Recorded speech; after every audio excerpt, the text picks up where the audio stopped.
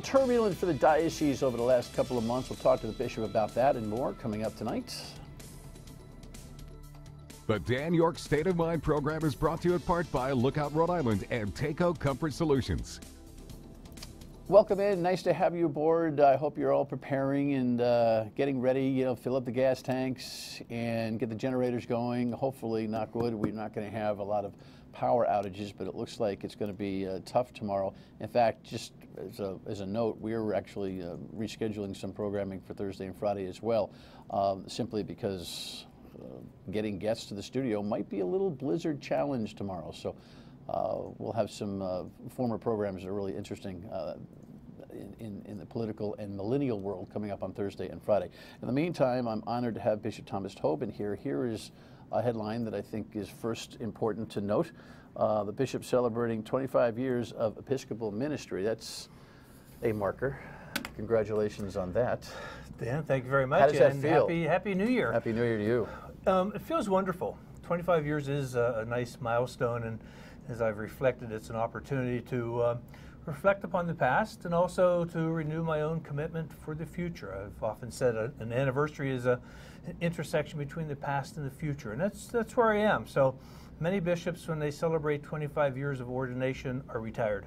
I'm not quite there yet, so I have a few more years to go. So you were like one of those young NFL coaches, who get the early break in the pastoral career. I was 44 years old when I was named bishop, auxiliary bishop in Pittsburgh. I was there about 3 years, and then in Youngstown as the diocesan bishop for 9 years, and now here for about 12 and a half years, exactly half of my 25 years here in Providence. All right, so I'd like to come back to some reflections on what 25 years as a shepherd in the church has meant, and I'm sure you've seen a lot of things come and go and change. You write about it often. Let's get this this conversation about the pension controversy resolved, at least for the church's perspective, the diocese's perspective. I'm not so sure that we've heard enough from the bishop's side. Here's a headline on this. Receiver Bull's fate of St. Joe's Hospital pension plan. And here's a story that Eyewitness News ran in October that kind of sets the scene. Worked long careers at Our Lady of Fatima and the former St. Joseph's hospitals. Now these retirees are demanding something be done about their orphaned pension fund that could run out of money in the next 10 to 15 years because no one is currently putting money into it. We never, ever, ever thought that this was going to happen. Never. Marilyn Horan is a retired nurse. She worked for St. Joseph's for 40 years. 3,000 of us who gave our lives for this hospital through blizzards and hurricanes and whatever. We gave our lives. Now unsure if her pension will be cut or how long she'll keep getting checks, as the pension fund is now in receivership. I was so depressed about this when it first happened. I cried the entire weekend. And then on Monday morning, I said, you know what, Marilyn? Put those tears to action. She was on the picket line outside Superior Court and the Diocese of Providence Wednesday. The diocese started that pension plan, later selling the hospitals.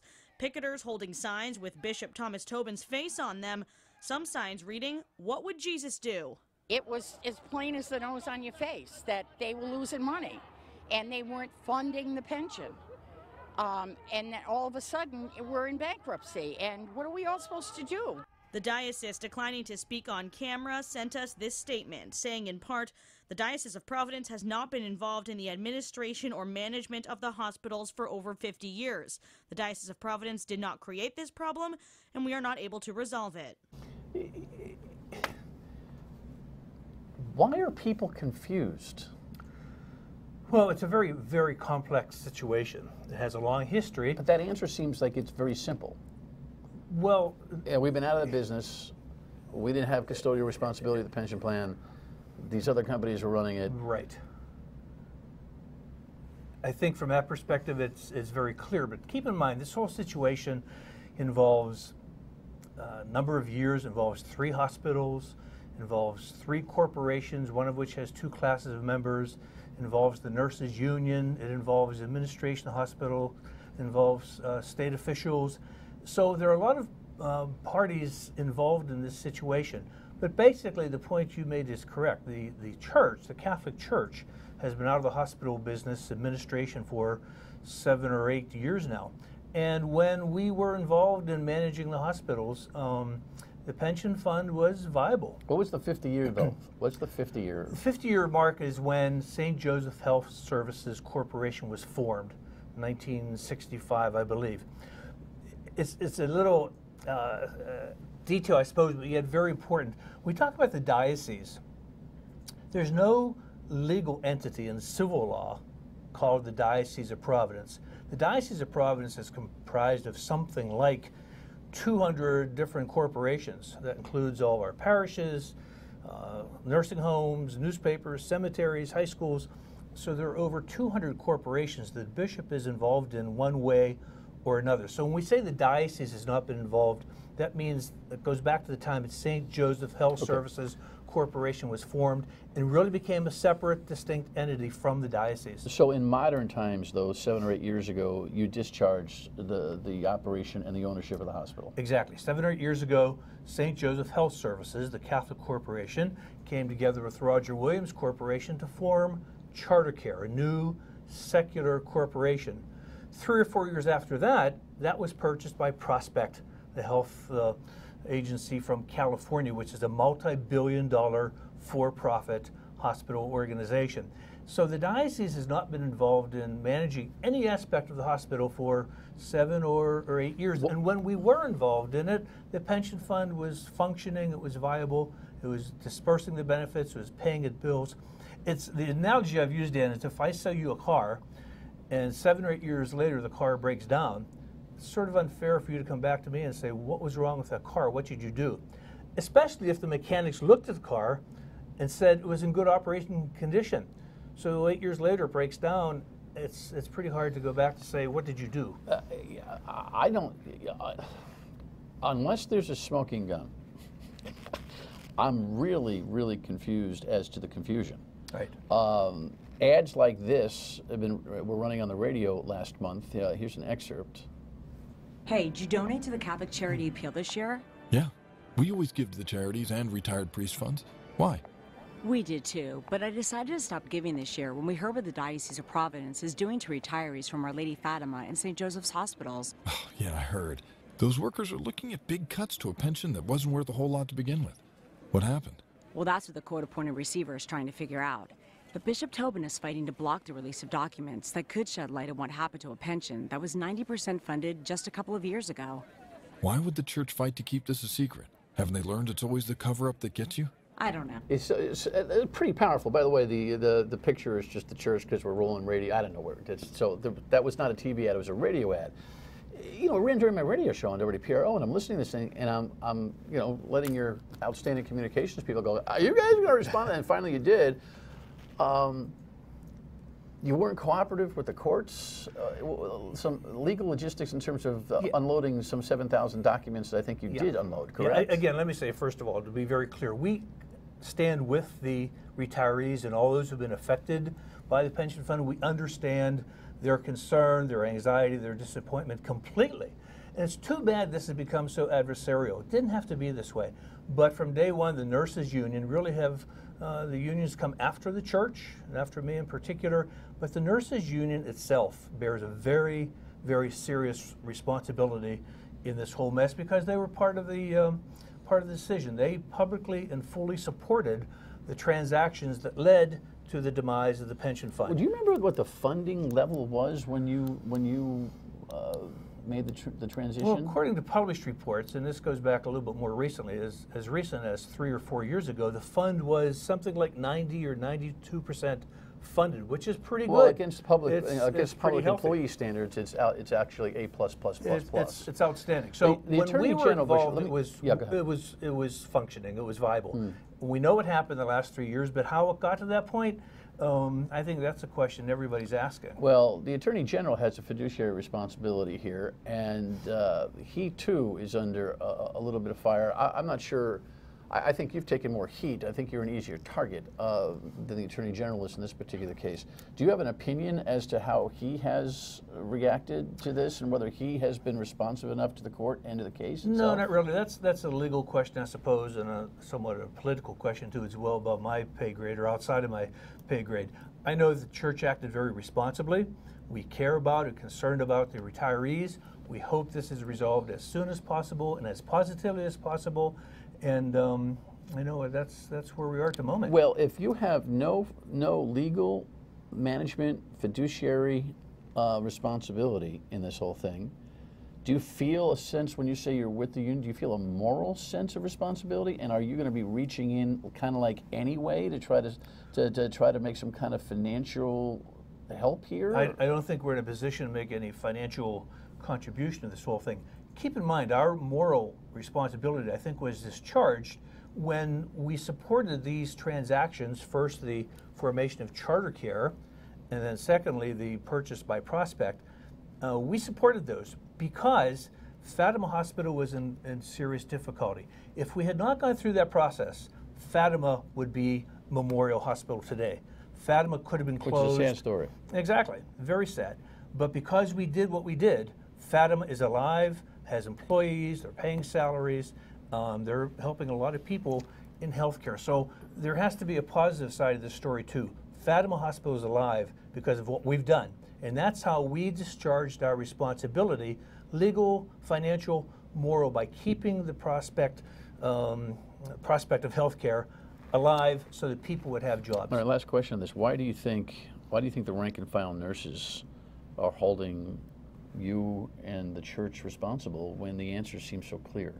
Well, I think you hinted at it. In some ways, the church is an easy target, the bishop is an easy target. If they want to pick at somebody, who else are they going to pick at?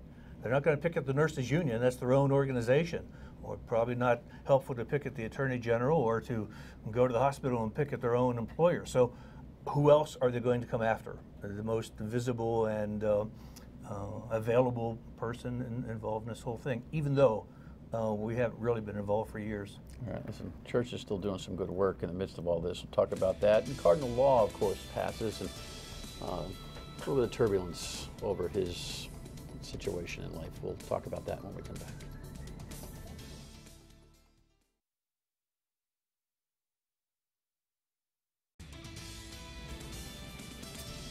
So, the Cardinal's passing caused, another kick up, understandably, of protest of the church, and some folks were, pretty angry about the kind of pomp and circumstance that goes along with a funeral headline here when he passed.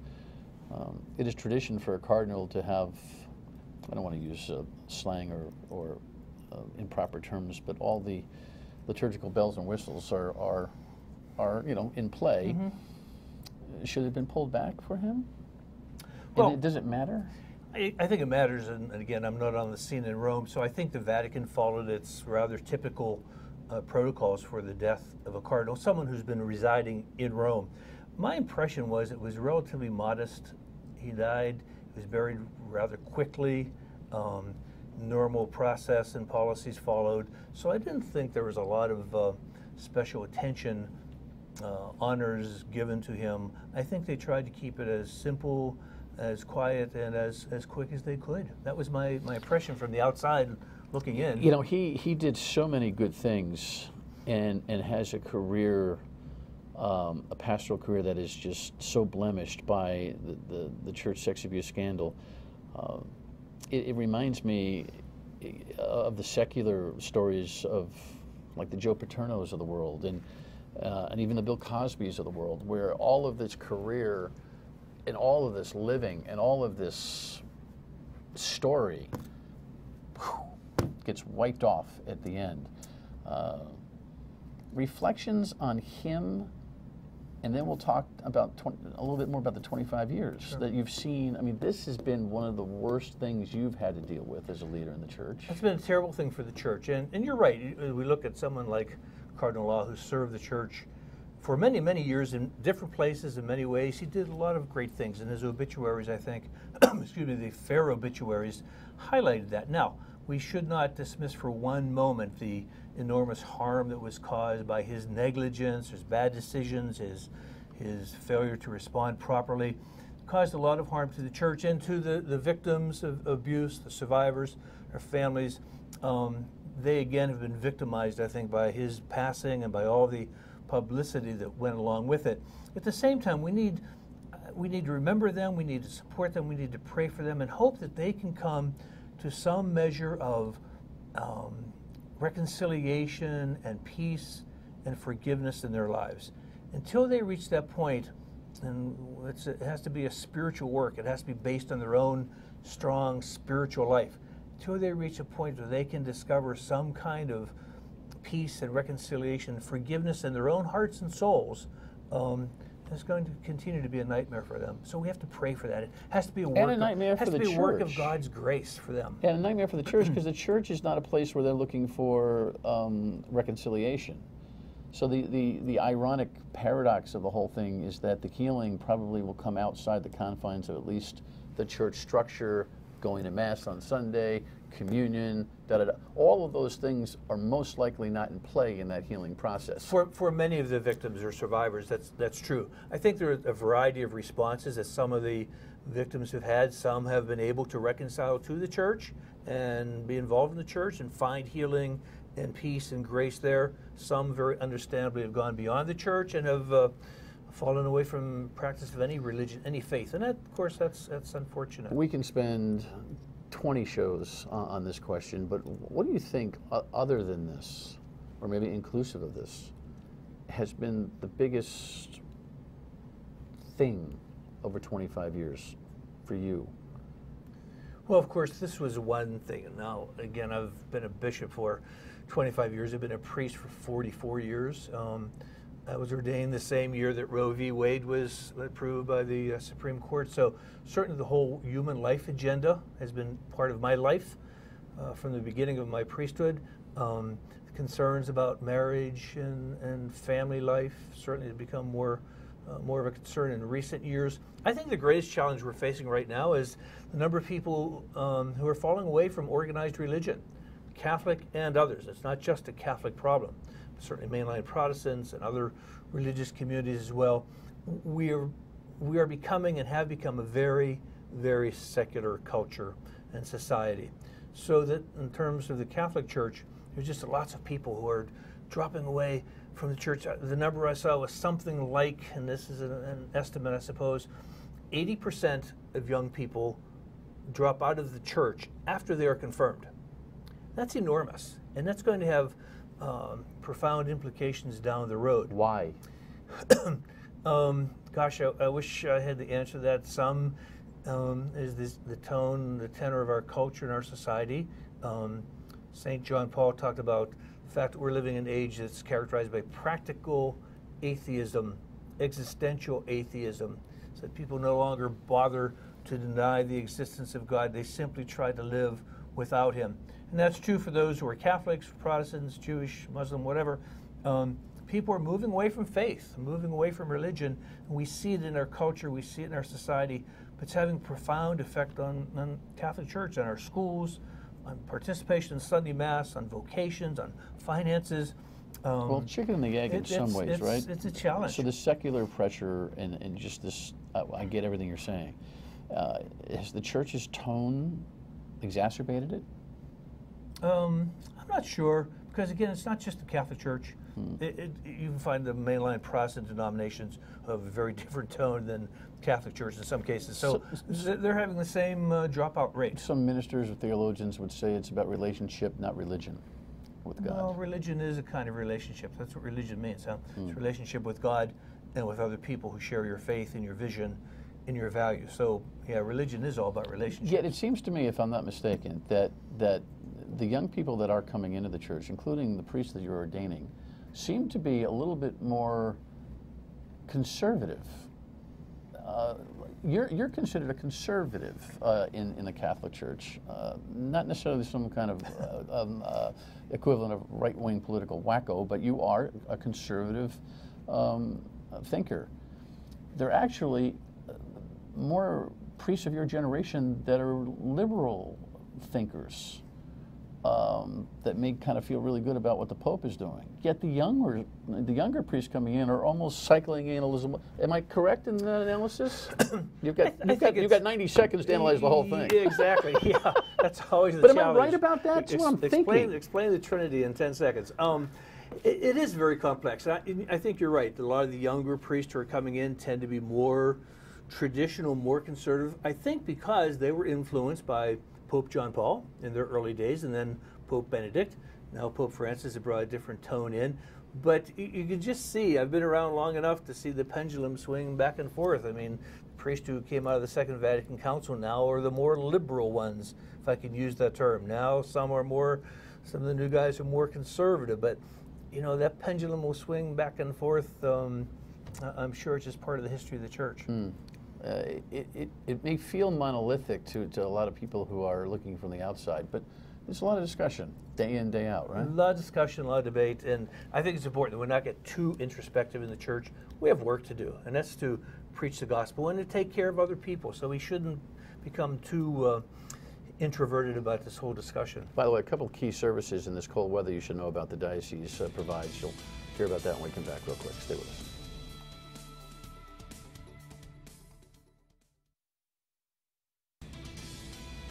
There's just never enough time.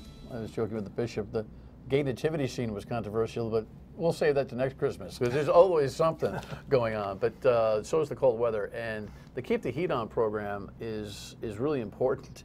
And it's funny, Carolyn Crowley, the communications director for the diocese, just mentioned to me during the break that the very thing that the commercial that we talked about earlier in the show goes after, which is contributing to the causes that the church generates money for service in the community, is really counterintuitive. If you say, hey, listen, I'm not giving the church anymore, well, guess what? Programs like Keep the Heat On, right, and Keep the Cold On. Sure. And, there are a lot of reasons why people might not want to give to the church. Could be over the pension fund. That's the issue of the moment. Some people might not give to the church because they don't like our stance on homosexuality or an abortion or on the way we settle refugees or our acceptance of illegals. There are a lot of reasons. 10 more shows. 10 more. A lot of reasons people might be angry at the church and say, I'm not giving to that group, that organization. But the point is, if they don't give, then it's not affecting me personally. It's not affecting my job, my salary. It's not affecting those who are working at the diocese.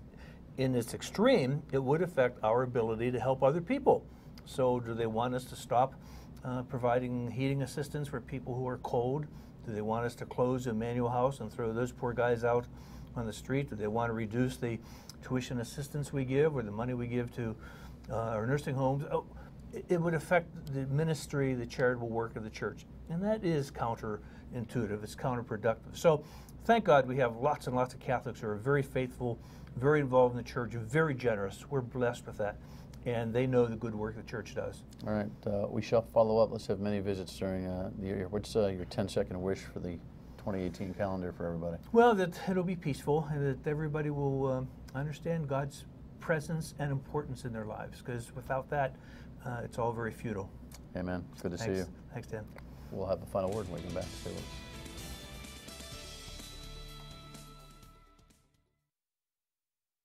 Yeah, we'd love to get the nurses union in here to talk about the approach in this controversy over the pensions. Nobody feels good about having all those wonderful employees for all those years having their pensions halved, as modest as they were at 100% capacity. But it's very confusing to me as to why the bishop's story on this hasn't resonated with them. So we'll try to do that. We'll see you on the radio at 3. Bundle up and take some extra time. You're going to need it tomorrow. Bye.